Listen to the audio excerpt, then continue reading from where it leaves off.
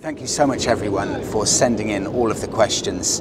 Monica and I were just absolutely loving reading all of them. So I've tried to combine a few of them and I will try and get to as many as possible. So first, hi Freddie, I'm confused between the Interceptor and GT. Wanted to know if the Interceptor is just as nimble and a sweet handler like the GT, or does the GT have an edge over it? For me, handling's about the same. I think it's even the same suspension. So go for the one that you think you would use most. For me personally, I'd probably use the Interceptor more because I know that I could tour Europe on the Interceptor, whereas the Continental GT, more of a weekend toy. So it's just down to personal preference, but both handle very well. You can't go wrong with them. Next, how much do you earn with channel sponsors, and do you get paid to advertise all of those restaurants and bars?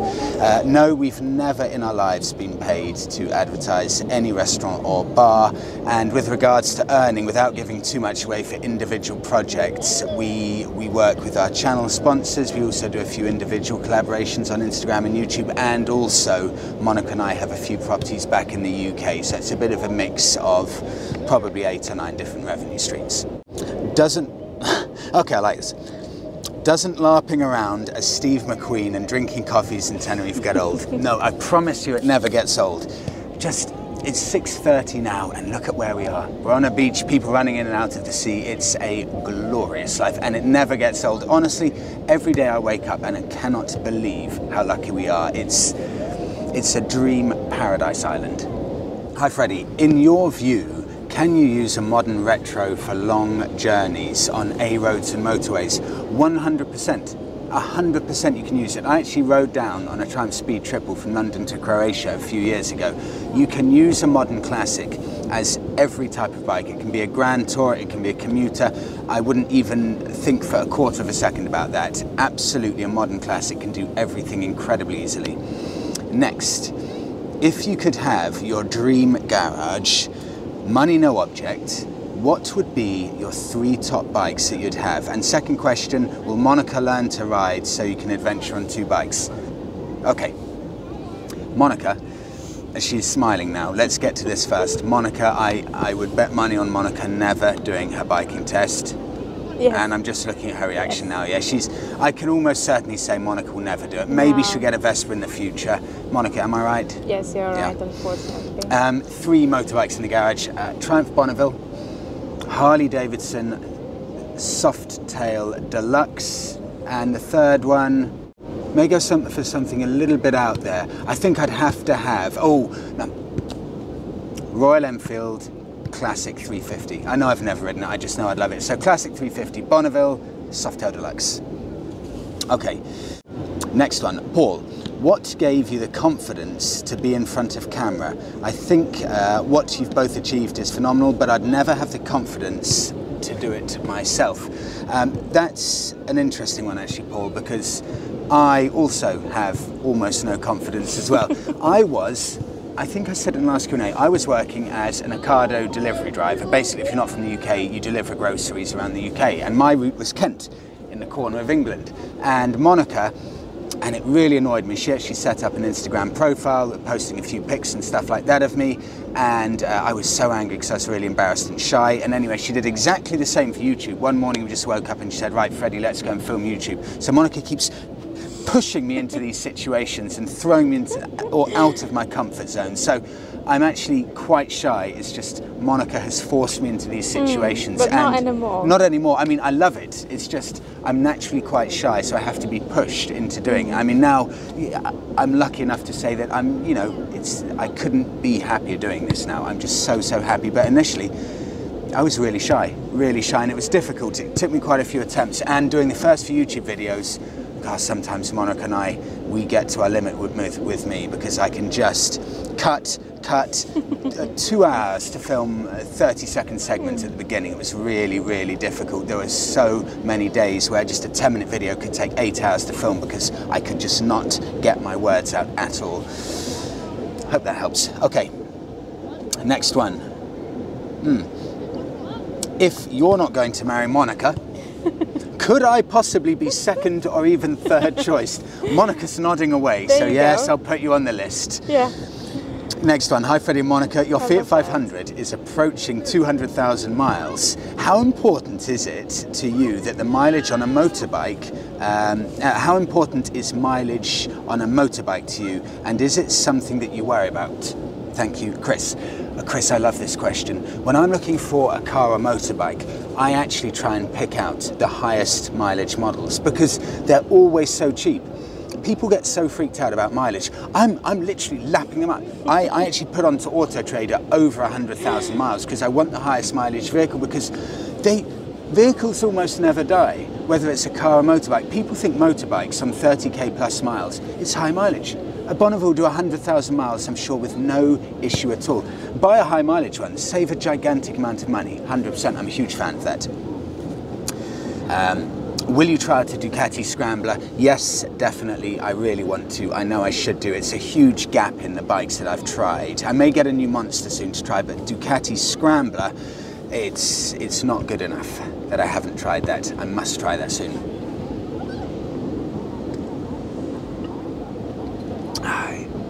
How's that one? Have you looked at the smaller bike market regarding the AJS motorcycles, and are you interested in the new BSA when it comes out? AJS, yes, I will try and test it. I know I tested out the Mutt, and I was really impressed with that. AJS I really want to test out as well, and the new BSA Gold Star. Monica, I don't think knows this, but I actually put my name down on the waiting list for one of those. Oh, did you? Just to see. I'm just curious just to see what happens. So I've got emails constantly being updated. The problem is now with the Gold Star, that classic 350's come along, so we'll have to see what happens. But yes, I like these smaller models in general, but honestly, Royal Enfield may cause a significant problem for these smaller brands like AJS. Freddie, I've seen other reviews on the Interceptor comparing it to other bikes like the Bonneville or even some more sporty bikes. Do you think it's fair to compare the Enfield lineup to those brands with how they're designed versus how sports bikes are designed, or is that a matter of preference? Well, I actually think it's a huge compliment, and it's testament to how well Royal Enfield have done that. Often, and I'm included, I'm often comparing Royal Enfields to bikes that are twice the price. You know, if you look at the Continental, people often compare it to the Thruxton. It's a huge, huge compliment to Royal Enfield that they're speaking about those in the same sentences. So I think we as humans like to compare different bikes or different anything. It's just, it gives us a good benchmark. So I'd take it with a pinch of salt, but I think it's a huge, huge compliment that they are being compared. Hi Freddie, are there any particular roads or sections of countries that you'd love to do on a road trip? I've always dreamed about going across the Millau Bridge in France, and now I've seen how incredible the Transalpina looks in Romania and wanted to know if there are any places you or Monica want to tick off your dream road trip list. Yes, I want to, just put that there, it's a bit windy. Yes, I want to ride, and Monica doesn't know this, she'll look horrified. I want to ride my Bonneville or a Royal Enfield that Royal Enfield I could beg them to lend me. I want to ride it from London to the Royal Enfield factory, and I want to have a tour of the Royal Enfield factory on a bike, I guess Royal Enfield, that I've ridden all the way from London. I would love to try that. Where is that? Oh, sorry, that's in India. So London to India, just to confirm, yeah, the Royal Enfield factory in India itself. I'd love to do that. One day I hope to do that. Freddie, if you could own 3 bikes, what bike, and this is good, new or used, would you select in the following price tags, Great British pounds? 6k, 9k and 16k. Okay, 6k, I would say Bonneville, but let's mix it up a bit. It has to be Interceptor. I have to throw that in there. Interceptor for under 9k, under 6k. Under 9k, I would go with a Triumph Speedmaster. Under 16k, I would go with a Harley-Davidson Softail Deluxe. Sorry, you may notice I now have one more button done up. Monica thought I looked like a 1980s gigolo. So, Daniel Nicholson, where did you get the jacket? That is a Frank Thomas patrol jacket, and Daniel, I'm glad that you asked, because that is one of my favourite jackets. So it's hard with Monica being a fool behind the camera. That's one of my favourite jackets, Daniel. Frank Thomas, completely ignore the website. The marketing is the worst marketing I've ever seen, and the website looks like it's from the late 1980s, but the Frank Thomas patrol jacket, they're actually very good. I've had mine 11 years, first jacket I ever bought, and they will last a lifetime. Highly recommended. Andrew, hi guys. If you had to choose another decade to be around in instead of the 2020s, what would you choose? 1960s California, Yeah, 100%. I agree with that. Yeah, Monica's Yeah, agreeing yeah. with me. The style, the cars, that is just the glory years of the USA. 100% will be 1960s USA.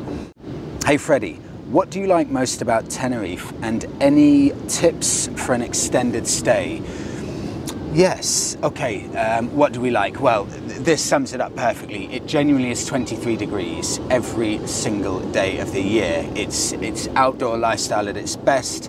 It just means, in reality, that what does outdoor lifestyle mean? It means that we want to be outside all the time. So whereas in the UK in the winter, you're desperately trying to run inside as quickly as you can, here, we will be outside all the time. We'll go for a coffee in the morning, and then, for example, go for a bike ride, come back, go for a swim, and then we don't want to be at home. We want to be out all of the time. So that's, for me, what quality of life is. And I would recommend you staying in between probably El Médano and up to Los Gigantes, the southernmost bit, because that's where you get the guaranteed dry weather. Anywhere else and you get a good chunk of rain. Stay away from the touristy areas and you'll get half price property deals. A good place to look is Airbnb, and get in touch with the owners and see if you can get a long-term discount. Mm-hmm. Have you heard that the Danish motorcycle brand Nimbus Motorcycles are going back into business and making electric motorcycles? What are your thoughts on this? Yes, they went out of business in 1960. 1960? I think it was about 1960. They haven't been around for ages. If they make an electric motorcycle that's got that classic vibe that they used to have, I'd be so happy, because for me, yeah, it's great. You know, you've got the Harley Davidson Livewire and stuff like that, but it doesn't tug at the heartstrings. I would love to see a mainstream classic motorcycle. Think mainstream Triumph Bonneville, for example. So yes, if this Danish company comes along and they do these old school electric motorbikes, I think that's a brilliant thing. They look great, the old ones as well. Freddie, have you ever tried the Honda with a DCT, and what's your opinion? No, never tried it, unfortunately, but everyone seems to rave about that DCT gearbox. Is Tenerife big enough for an avid motorcyclist to stay interested? Absolutely, I can say this categorically, yes. I could probably spend a lifetime here and still not lose any enthusiasm for these roads. There are more than enough roads. The variety, you can be at the top of a volcano with snow, you can be the lush forests of the northeast, you can be down at the desert-like south, and everything in between. You will never get bored. It's heaven for a motorcyclist. Next. Freddie, as a 24-year-old, direct access, what kinds of bikes would you recommend for a first bike? What engine size and brands, etc.? I want something cool and fun, but not dangerous, or that encourages stupidity. I'm sure there are plenty of people just like me. Yes, 100%. If I were going back, these are the bikes I'd be looking at. Royal Enfield Interceptor, Triumph Bonneville, Kawasaki W800, Harley Davidson Sportster 800, yeah, even the Honda Rebel 500 actually. Look at these kinds of bikes. They don't encourage stupidity, and you will have a brilliant time on them, and for me they all look incredibly cool. So have a look at some of those.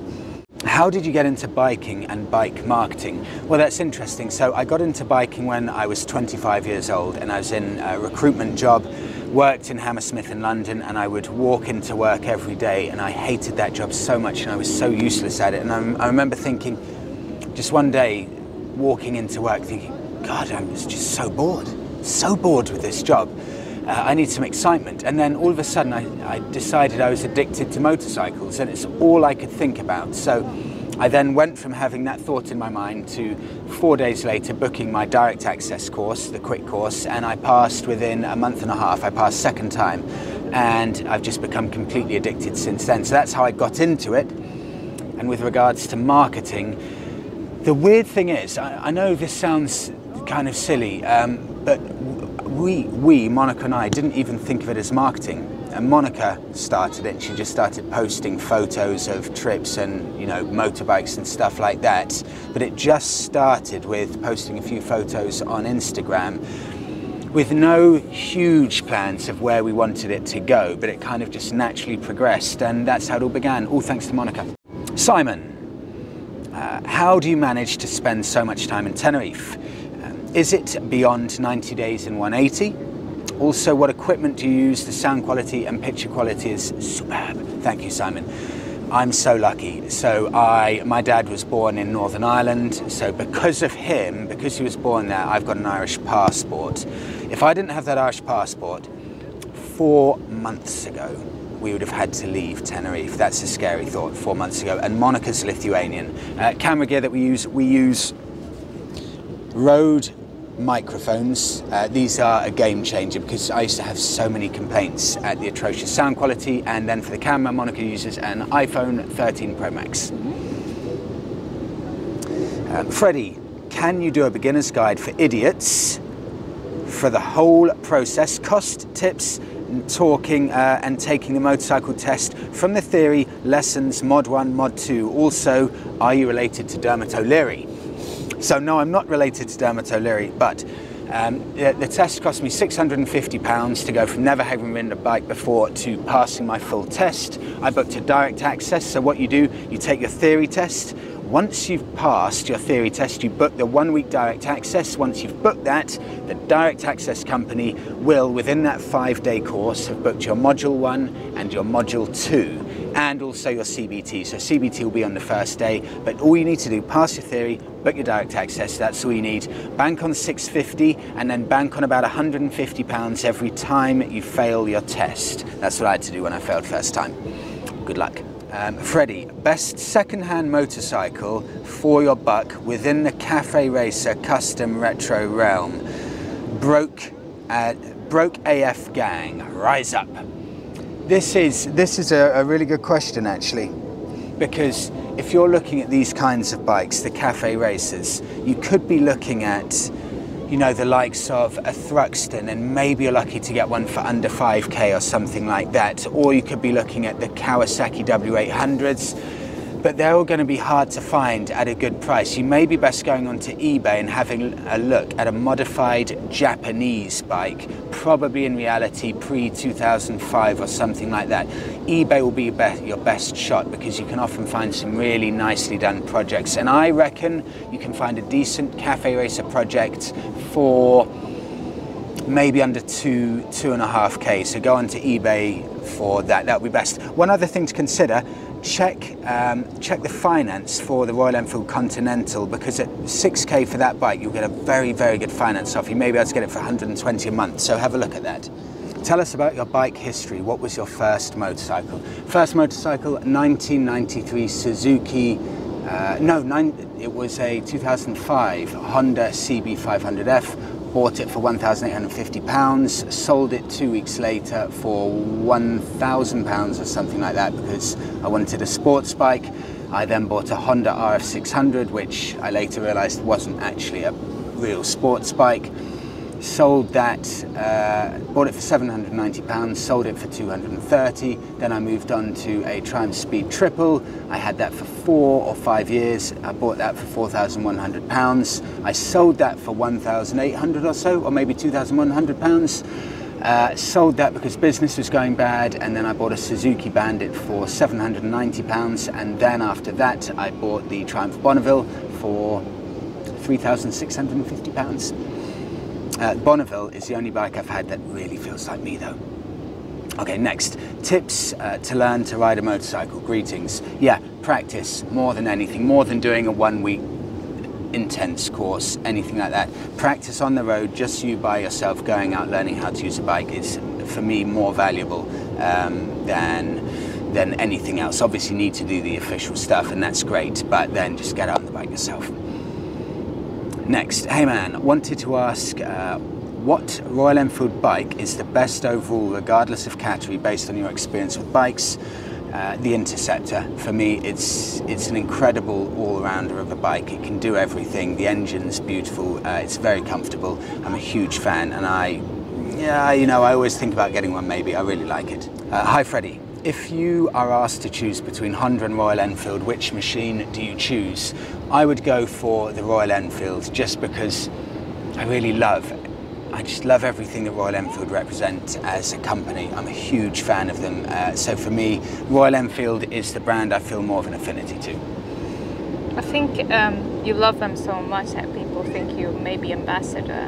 It's or true. Being paid to, you know, to promote them. It's true. I think some people do think I'm a Royal Enfield ambassador, but I'm not at all. I just love them so much. In fact, even all the bikes out here, you know, Royal Enfield don't give me any of them. I actually go and get them from rental companies and stuff. I've just, after riding a lot of them, I really have fallen in love with them, and I just love everything they represent. They may be my favourite brand, actually. Next. What can you stare at for ages and never get old or fails to take your breath away? Sunsets into the ocean, that's really nice. Classic car, actually the Fiat Cinquecento from the 60s. That's an amazing thing to look at all day. But something like this, I mean. Excuse me? What? What about me? Oh, God, sorry. Oh my God, that's rude. Monica as well. And Monica. Cut that. No, you're going to keep it, aren't you now, Monica? And Monica as well. Okay, Monica, re-edit that. Monica and sunsets and Fiat Cinquecento. Monica in the sunset. Yeah, exactly. Monica in the sunset, sitting in a Fiat Cinquecento. Next one. What's your favourite song, band or artist? Oh, God, I don't really have a favourite. Yeah, I do love Elvis. I really love Elvis. I love the Bee Gees as well. And oh, I do like ABBA as well. Is that ridiculous? I've been listening to all of those three on repeat every evening this week. Yeah. What couldn't you do within life? Not who, but what? Well, when my last business was, my recruitment company was going badly, I had to sell my Triumph Speed Triple, and I thought, right, that's it for biking, I'm done now. And 1 week later, or 2 weeks later, I had to go out and buy a Suzuki Bandit for about £790 because I realised I missed it so much. And that's how I know that's the one thing I couldn't live without, a motorbike. And I really do mean that 100%. I don't care what type of motorbike it is, I just need two wheels. And yeah, 100%, mean that very genuinely. What's your advice for someone who feels inspired by your channel, it's very kind of you, that wants to start a channel similar to yours in the north of Spain? Best advice I can give, just do it, don't overthink it. That's it, just honestly do it. Everything will fall into place after that. Any plans for meet and greet gathering when you're back in the UK? I might even buy you a brew. Thank you so much. It's very kind of you. I should try that. I actually wanted to do it back in August before we left, and I just never got round to it. But yeah, I will try and do that. It's a really nice idea. What's stopping you from switching your Bonneville to another motorcycle, given how passionate you seem to be about a lot of other motorcycles? Purely because I love my Bonneville so much, and I've been in the position before where I've overstretched myself. I went out and bought a second-hand Jaguar, and I really overstretched and actually ruined my life for about a year because I was in such bad financial positions. So now I'm really cautious, you know, just about pushing myself or overextending myself too much. That's probably the reason. Love the Bonneville, don't want to overstretch. I'm in an okay position now and I just want to enjoy every day with it. Next, what other bikes at the time did you consider before buying the Bonneville you have now, and what did the deal to make you get the Bonneville? I liked the Harleys, they were too expensive. I liked the Ducati, I quite liked the Ducati Monster, but it was too sporty. It really was actually only the Bonneville that I was looking at in the end. In the end, there was nothing quite like it for me, so it was a fairly easy choice. The one I bought it on eBay, and I bought it in the winter, so I got quite a good deal for it, and it was in original condition and it was black, so it had to be under 4K because my loan, the loan I got from RateSetter, they agreed a 4K loan, so it had to be under that, and I was delighted to get one for much cheaper than that. Freddie, blacked out and moody or chrome covered bling? My old Triumph Bonneville took me 3 hours to clean after a ride because I had to clean every spoke with a toothbrush. Never again, finally. Please stop calling it a kickstart. It's a kickstand. Oh, sorry, I think I got it wrong there. Please stop calling a kickstart a kickstand. Apologies. I know, I don't know why I keep doing that. There's something wrong with me. Weirdly, I'm starting to go from all blacked out. I went from having a bike that had a decent amount of chrome, completely blacking it out, and now I want to put the chrome back on it. So I'm probably going the full 180 again. I just go in phases. Now I actually quite like the chrome. Freddie, a few questions for you. What do you do for a living? Answered that. Number 2, what's the best roads you've ridden? The road up to Adeje in Tenerife and the Dolomiti in Italy. Mountainous range with ski resorts. It's breathtaking for riding, probably the best I've ever experienced. What was the motorcycle, including test rides, that you had more difficulty returning, and why? And the least? Okay, so the bike that I miss most out of all of them,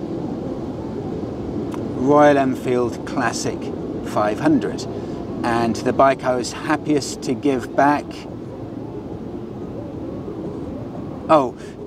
probably Ducati Monster, the 600cc. I just didn't gel with that bike, but yeah, Classic 500 for one I like most.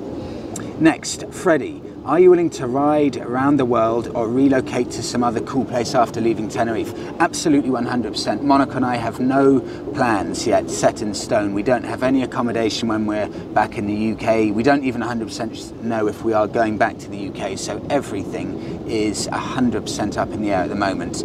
We've got just under 2 months left here and 0 plans. If you had the possibility to choose between the Royal Enfield Continental GT and Moto Guzzi V7 III as a first motorbike, what would you choose and why? I would choose the Moto Guzzi, and that's because it's upright riding position. So as opposed to it being a significantly better bike, I just like the more upright riding position. It means I can tour Europe if I want, I can commute, it's easier for long journeys, so it would be the Moto Guzzi. If you could only own one bike that could never be changed, what would it be? Triumph Bonneville. Still the Triumph Bonneville. I still love it as much now as I ever did, and it does everything.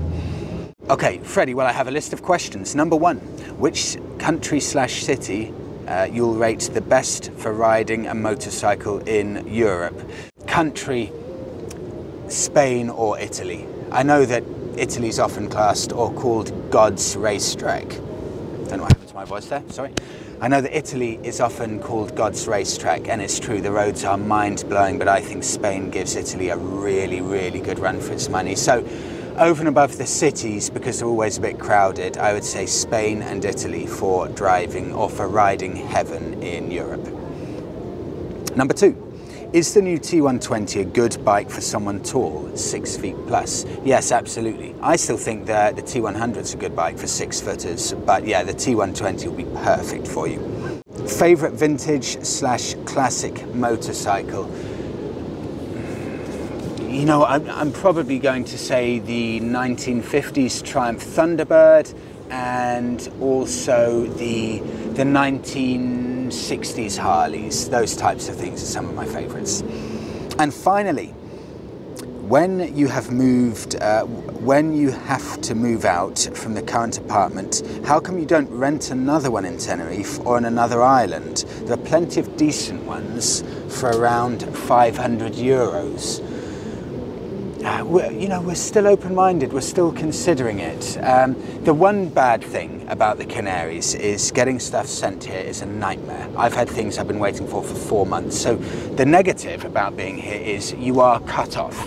You are, it's just the way it is. It's a well-known nightmare being here, that you can't get stuff shipped. So it's hard for some things, but in general, yes, I'm open-minded because this is my favorite place in the world here, and I'm delighted to be here, and I would seriously consider relocating here permanently. I like it that much.